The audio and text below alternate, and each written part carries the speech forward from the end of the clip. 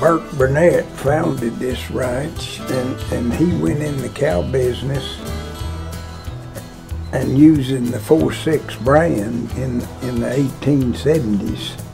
A lot of people think, and it's an old story and it's a good story, but it's not true, that he won the ranch in a poker game with a hand of 4-6s, and that's an old story that goes around. But what happened, he bought a bunch of cows in 1870 from a fellow named Frank Crowley down at Decatur, and they were branded 4-6s, and he bought the brand and the cows, and that's as far back as we know anything about the 4-6s, the history of it or anything.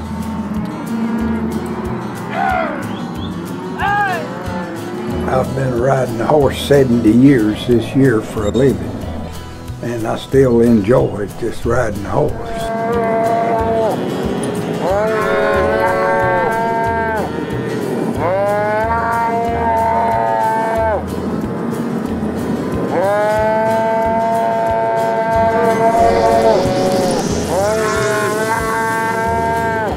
I've had my leg broke before, and they just turn my horses out till I get back. They don't horse somebody to ride your horses. That's considered unorthodox.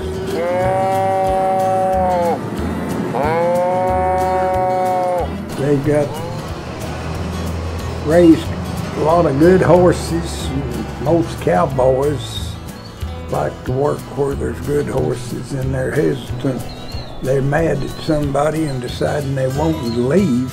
They hate to leave on account of the good horses that they're getting to ride.